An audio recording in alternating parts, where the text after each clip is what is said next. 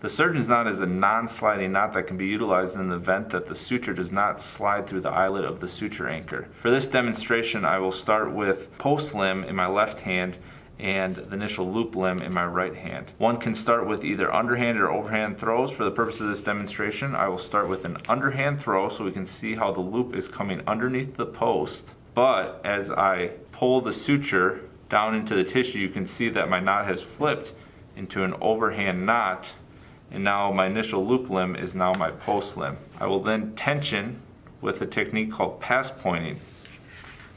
I will throw 2 more identical throws. Notice how the knot flips if I were to pull the suture against the tissue and then tension with pass pointing.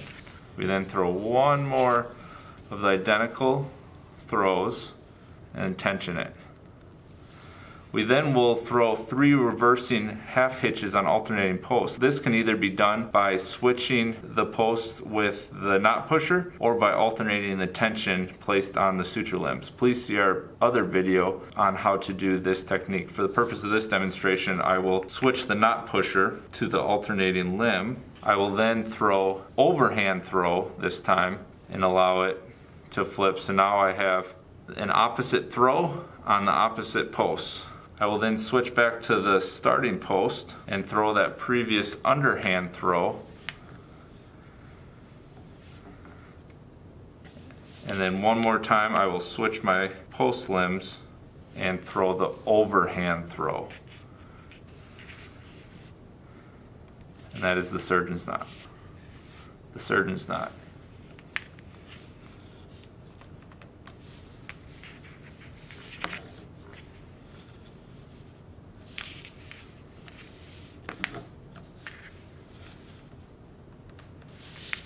Please see our video titled Reversing Half Hitches on Alternating Posts in order to learn how to keep the knot pusher on the same limb.